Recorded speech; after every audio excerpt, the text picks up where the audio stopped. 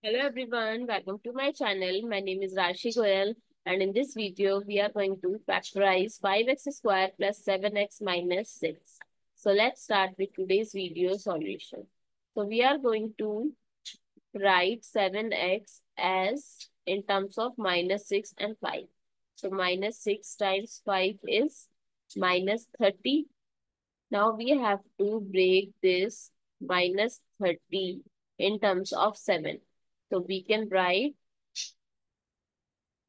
10 times minus 3 is minus 30 and 10 minus 3 is plus 7.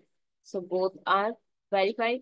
So 5x squared plus 10x minus 3x minus 6. From first two term is 5x is common, x plus 2, and if minus 3 is common, x plus 2. Now x plus 2 is common, so 5x minus 3. So these are the two factors. Now let's verify. So first x plus 2, I'm going to take it equals to 0 to find the value of x, that is minus 2. So my equation is 5x squared plus 7x minus 6. So 5 times minus 2 squared plus 7 times minus 2 minus 6. 5 times 4 plus minus 14 minus 6. So 20 minus 14 minus 6. So 6 minus 6, that is 0. So x is equals to minus 2 is verified. Now 5x minus 3 is equals to 0. So 5x is equals to 3. X is equals to 3 by 5. Now 5 times 3 by 5 square plus 7 times 3 by 5 minus 6. So 5 times 9 by 25 plus 21 by 5 minus 6.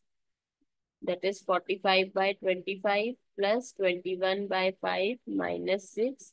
So I'm going to multiply by 5 here. So 45 by 25 plus 105 by 25 minus 6. So it becomes 150 by 25 minus 6. So if we take multiply with 25 numerator and denominator, 150 minus 150, that is 0 by 25, 0. So x is equal, x plus 2 and 5x minus 3 both are factors of 5x squared plus 7x minus 6. I hope it's clear and you find it useful. So please give us a thumbs up and do subscribe to my channel. Stay tuned for more upcoming videos.